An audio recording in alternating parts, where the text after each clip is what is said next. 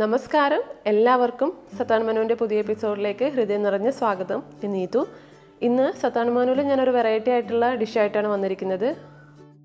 അപ്പോൾ നിങ്ങൾക്ക് ഹെഡിങ് കണ്ടിട്ട് തന്നെ ഒരു ഐഡിയ കിട്ടിക്കാണും. അപ്പോൾ മീനല്ലാത്തൊരു മീൻ ഫ്രൈ അതാണ് നമ്മൾ ഉണ്ടാക്കാൻ പോകുന്നത്.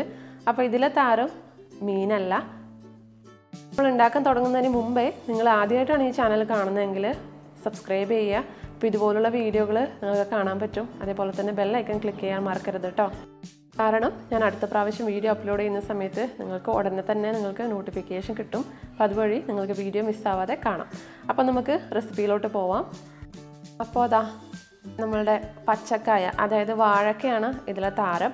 അപ്പോൾ ഞാനിവിടെ ഒരു വലിപ്പമുള്ള വാഴക്ക ഞാൻ ഇതുപോലെ കട്ട് ചെയ്ത് വെച്ചിട്ടുണ്ട്. അപ്പോൾ അതാ കണ്ടില്ലേ, ഈ ഒരു കനത്തിൽ വേണം നിങ്ങൾ കട്ട് ചെയ്തെടുക്കാൻ വേണ്ടിയിട്ട്. അപ്പോൾ അതേപോലെ തന്നെ ഞാൻ ഇതിൻ്റെ തൊലി ചെറുതായിട്ടൊന്ന് റിമൂവ് ചെയ്തിട്ടുണ്ട്. ഒരുപാട് ഡീപ്പായിട്ട് റിമൂവ് ചെയ്യേണ്ട, അതിൻ്റെ മുകളിലുള്ള ആ ഒരു ലെയർ മാത്രം ഒന്ന് എടുത്ത് കളഞ്ഞാൽ മതിയാവും. അപ്പോൾ ഇതുപോലെ ഒന്ന് കട്ട് ചെയ്യാം. ഈ ഒരു വലിപ്പത്തിൽ വേണം നിങ്ങൾ കട്ട് ചെയ്യാൻ. ഒരുപാട് തിന്നാവരുത്, അതേപോലെ തന്നെ ഒരുപാട് തിക്കായിട്ടും കട്ട് ചെയ്യരുത്.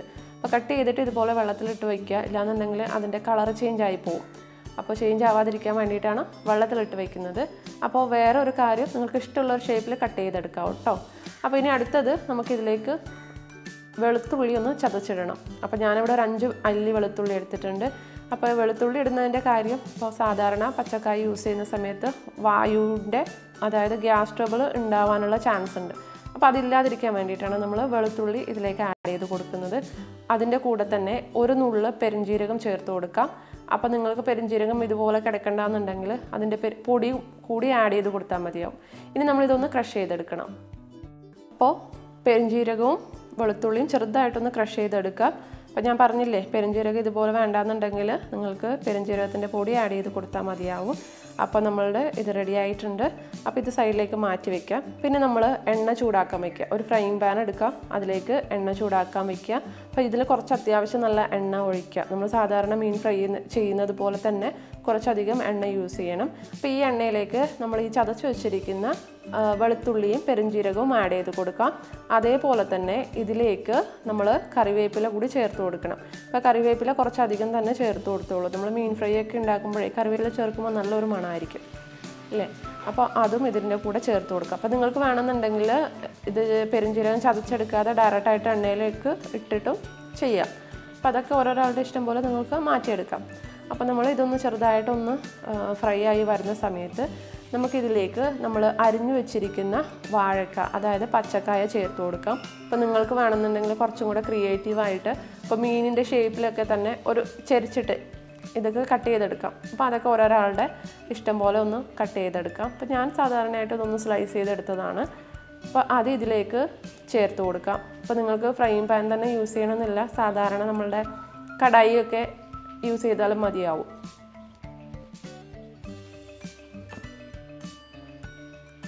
അപ്പോൾ നമ്മളുടെ പച്ചക്കായ ഇട്ടിട്ട് ഈ എണ്ണയിലിട്ട് ഇതൊന്ന് ഇളക്കിയെടുക്കാം. അപ്പോൾ ഇളക്കുന്ന സമയത്തൊക്കെ ഈ പച്ചക്കായ ഒന്ന് പൊടിഞ്ഞു പോവാതെ, അതായത് പൊട്ടി പോവാതെ ഒന്ന് സൂക്ഷിക്കണം കേട്ടോ. അപ്പോൾ എന്നാൽ മാത്രമേ നമ്മൾ കാണുമ്പോൾ ഫൈനലായിട്ട് നമ്മൾ കാണുമ്പോഴേ ആ ഒരു മീനിൻ്റെ ഒക്കെ ഷേപ്പ് നമുക്ക് കിട്ടുള്ളൂ. അപ്പോൾ ഇത് നന്നായിട്ട് ഇതൊന്ന് എണ്ണയിലിട്ടിട്ടൊന്ന് മിക്സ് ചെയ്തെടുക്കാം. അപ്പോൾ എല്ലാ സൈഡും മിക്സ് ആവുന്ന പോലെ ഒന്ന് മിക്സ് ചെയ്തെടുക്കാം. ഇപ്പോൾ ഞാനിപ്പോൾ ഇവിടെ ഫ്രൈയിങ് പാൻ യൂസ് ചെയ്തുകൊണ്ടാണ് എനിക്കിങ്ങനെ സെപ്പറേറ്റ് ആയിട്ട് വെക്കാൻ പറ്റിയിരിക്കുന്നത്. അപ്പോൾ നിങ്ങൾ കടായി എടുക്കുമ്പോൾ എല്ലാം കൂടി അങ്ങ് മിക്സ് ചെയ്തെടുത്താൽ മതിയാവും. അത് പക്ഷേ പൊട്ടാതെ ഒന്ന് സൂക്ഷിക്കുക. ഇനി ഇതിലേക്ക് നമ്മൾ പൊടികളെ ചേർത്ത് കൊടുക്കാം. അപ്പോൾ പൊടികൾ ചേർത്ത് കൊടുക്കുന്ന സമയത്ത് നിങ്ങൾ ലോ ഫ്ലെയിമിൽ വെക്കാം. അപ്പോൾ ഞാനിവിടെ ഒരു 1/2 ടീസ്പൂൺ മഞ്ഞൾപ്പൊടി, അതേപോലെ തന്നെ ഒരു 1/2 ടേബിൾ സ്പൂൺ മുളക് പൊടി യൂസ് ചെയ്തിട്ടുണ്ട്. അപ്പോൾ മുളക് പൊടി നിങ്ങളുടെ എരിവിനനുസരിച്ചിട്ട് ചേർത്ത് കൊടുക്കാം. അപ്പോൾ ഞാനിവിടെ അത്യാവശ്യം നല്ല എരിവുള്ള മുളക് പൊടിയാണ് എടുത്തിരിക്കുന്നത്. അപ്പോഴാണ് ആ മസാലയൊക്കെ കറക്റ്റായിട്ട് അതിൽ പിടിക്കുള്ളൂ. അപ്പോൾ ഈ സമയത്ത് നിങ്ങൾക്ക് വേണമെന്നുണ്ടെങ്കിൽ പെരുംജീരകത്തിൻ്റെ പൊടി ആഡ് ചെയ്ത് കൊടുക്കാം. ഫസ്റ്റ് നിങ്ങൾ പെരുംജീരകം ചതച്ചിട്ടില്ല എന്നുണ്ടെങ്കിൽ ഈ ഒരു സമയത്ത് പെരുംജീരകത്തിൻ്റെ പൊടി ആഡ് ചെയ്ത് കൊടുക്കാവുന്നതാണ്. അപ്പോൾ ആ പെരുംജീരകം അതുപോലെ എണ്ണയിൽ നിൽക്കില്ല. അപ്പോൾ നമ്മൾ പൊടികളൊക്കെ ചേർത്തിട്ട് നന്നായിട്ടൊന്ന് മിക്സ് ചെയ്യാം. അതേപോലെ തന്നെ ആവശ്യത്തിന് ഉപ്പും കൂടി ചേർത്ത് കൊടുക്കാം. ഉപ്പും കൂടെ ചേർത്തിട്ട് വേണം മിക്സ് ചെയ്യാൻ വേണ്ടിയിട്ട്. അപ്പോൾ നന്നായിട്ടൊന്ന് മിക്സ് ചെയ്ത് കൊടുക്കാം.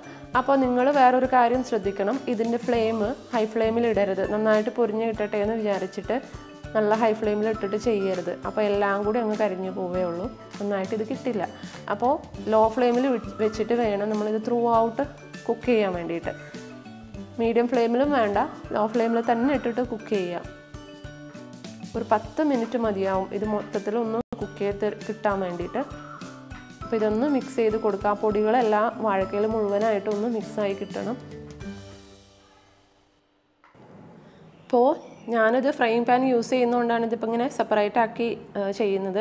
അപ്പോൾ നിങ്ങൾ കടായിയാണ് യൂസ് ചെയ്യുന്നതെങ്കിൽ എല്ലാം കൂടി അങ്ങ് മിക്സ് ചെയ്ത് കൊടുത്താൽ മതിയാവും. പക്ഷേ പൊട്ടിപ്പോവാതെ സൂക്ഷിക്കുക, അതായത് ഇതിങ്ങനെ പൊടിഞ്ഞു പോവാതെ സൂക്ഷിക്കണം. അപ്പോഴാണ് നമുക്ക് ആ ഫൈനൽ ലുക്കൊക്കെ നമുക്ക് കിട്ടുന്നത്, മീനിൻ്റെ ലുക്കൊക്കെ കിട്ടണ്ടേ. അപ്പോൾ പൊടിഞ്ഞു പോയാൽ ശരിയാവില്ല. അപ്പോൾ ഇത് ഈ എണ്ണയിൽ കിടന്നിട്ട് തന്നെ ഇത് നന്നായിട്ട് വെന്തോളും. അപ്പോൾ ഇതിൽ നിങ്ങൾ വെള്ളമൊന്നും ആഡ് ചെയ്യേണ്ട ആവശ്യമില്ല. ഇപ്പോൾ സപ്പോസ് നിങ്ങൾക്ക് ഇത് കരിഞ്ഞു പോവുകയാണെന്ന് തോന്നുന്നുണ്ടെങ്കിൽ ഒന്നുകിൽ വെള്ളം ഒന്ന് തെളിച്ചു കൊടുക്കാം, അല്ലാന്നുണ്ടെങ്കിൽ ഇതുപോലെ ഒന്ന് അടച്ചു വെക്കുക. അപ്പോൾ അടച്ചു വെക്കുന്ന സമയത്ത് ആ ഒരു സ്റ്റീം കൊണ്ട് ഇത് നന്നായിട്ടൊന്ന് വെന്ത് കിട്ടും. അപ്പോൾ ആ ഒരു സ്റ്റീമിൽ കിടന്നിട്ട് തന്നെ അപ്പോൾ ചെറുതായിട്ട് അതിൽ വെള്ളമൊക്കെ വരുമല്ലോ, അപ്പോൾ അതിൽ നിന്ന് വെന്തോളും. അപ്പോൾ നിങ്ങൾ വെള്ളം ഒഴിക്കരുത്. അപ്പോൾ ഒഴിച്ചു കഴിഞ്ഞാൽ അതിൻ്റെ ടേസ്റ്റൊക്കെ വേറെ ഒരു ടേസ്റ്റായി പോകും. അപ്പോൾ ആ ഒരു മീൻ ഫ്രൈ ചെയ്തതിൻ്റെ ഒരു ടേസ്റ്റ് കിട്ടില്ല. ഇപ്പോൾ ഇതൊരു 5 മിനിറ്റ് ആയിട്ടുണ്ട്. അപ്പോൾ ഞാനത് തിരിച്ചിടുവാണ്. അപ്പം അടുത്ത സൈഡോടെ ഒന്ന് മൊരിച്ചെടുക്കണം നമ്മളിതുപോലെ എണ്ണയിൽ.